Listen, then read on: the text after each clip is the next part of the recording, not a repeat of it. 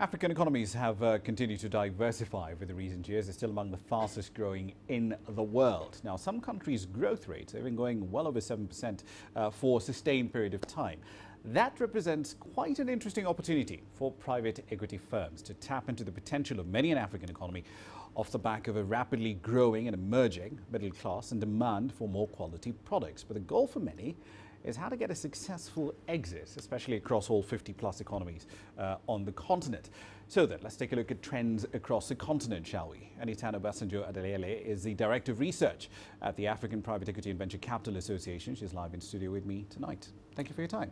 Thank you, Ramah. Good evening. Very good to be here with you. 85% of LPs looking at East Africa and saying this is the most attractive region we want to put our cash into. But let's take Kenya out of the equation. How do they rate the other countries in the region? Very good. So, yes, like you rightly said, 85% of the LPs that we surveyed chose East Africa as the most attractive region on the African continent. And Kenya maintained its position from last year at second place. But for East Africa, Ethiopia came in at third place. Tanzania and Uganda also registered, with Uganda coming in at 9th place and Tanzania in 10th. Now, relative to last year, the shifts we've seen are from Tanzania dropping from 7th to 10th. Really? And Uganda gaining one position. Why is Tanzania dropping? I think there has been a decline in the perception of the business environment in Tanzania of recent. But it's still there, it's still attractive, but yes, it has had a little bit of a dip relative to other countries.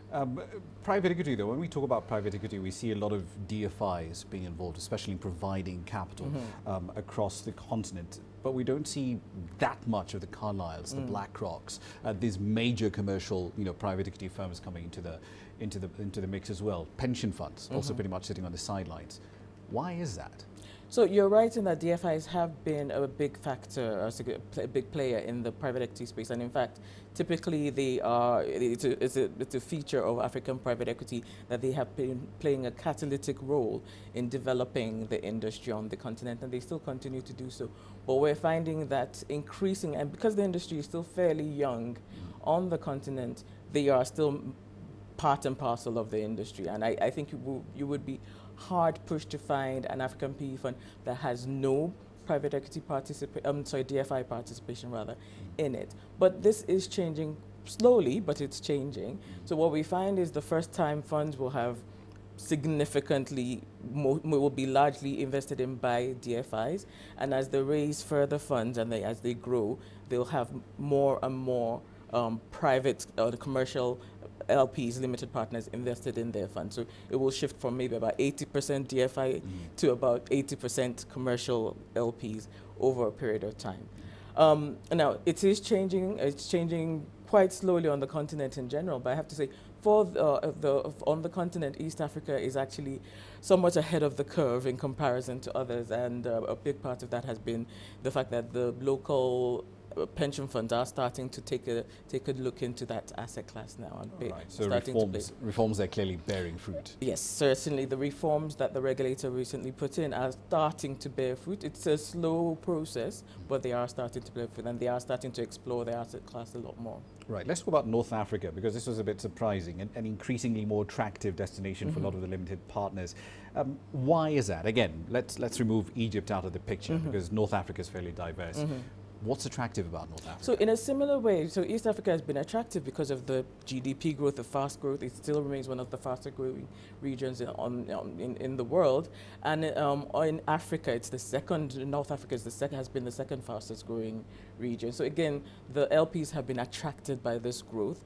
But beyond that, North Africa has some characteristics that make it quite appealing. It has a well-established middle class. It has some large consumption markets. I know you said taking Egypt out, again, the size of the population makes it appealing. But again, North Africa has that proximity to and some very good inroads into the markets of Europe and the Middle East. Yeah. It has a large industrial sector, an industrial base, and it's quite advanced in that area. So it has those significant features that have drawn the attention of many LPs.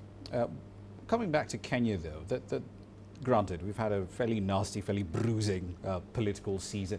Has that in any way dampened LPs' perception of putting their money into this country? So I think LPs understand that the asset class is a long-term asset class. It's not really the kind of money that comes in today and is out tomorrow. It's not looking for returns over 1, 2, 3 months or even 1, 2, 3 years. It is a long-term asset class. So we conducted the survey over the period of the summer from about July to late September, early October, which covers the period of the elections, of course, the run-up into and the election. So this clearly did not shift the appeal of Kenya to LPs too much, because really they see the potential beyond the short-term period of the political uncertainty that has hung over. Isn't that a bit interesting? Because in the same survey, you've got some LPs saying they're concerned about the length of time that it takes for the investments to mature, for them to actually be able to exit as well. I mean, those two seem to be in a bit of contradiction. No, not entirely. So they do think that, but that didn't rank as high as other concerns. But certainly they do see that, and these. There's no question that periods of uncertainty do affect the exit environment. But again, that's a period of uncertainty that will last maybe 6 months, has probably lasted for the best part of 6 months of this year. That's not insignificant, but again, if you're looking over, I'd say, a 5 to 7 year horizon, then you're looking on the long term. So you still see the potential beyond that 6 month period. All right, there was something else that really stood out for me in this survey. For a lot of African LPs, infrastructure is a place they really want to put cash into. Power, for example, being very attractive. But non-Africa-based LPs, they see things very differently. They want to jump straight into the consumer market. What explains that difference in approach? Yeah, no, we found that very interesting as well. So looking outside, from the outside in, the fact is LPs have a perspective looking at from the outside in, and they're also looking at other markets. So from that viewpoint, you can see why the consumer, the 1 billion people in Africa, is what you immediately no matter how fragmented it is. No matter how fragmented, but you think the potential for a consumer base of about 1 billion people, you think that's really the appeal. But from the inside, where we experience where these infrastructure gaps are, and you recognize the potential, so very different perspectives clearly, and there was that divergence from viewpoints that we noted from the LP community. All right, we'll have to leave it there, unfortunately, for the time being. Thank you very much for your time. Thank you. It's a pleasure being here with you. Appreciate it.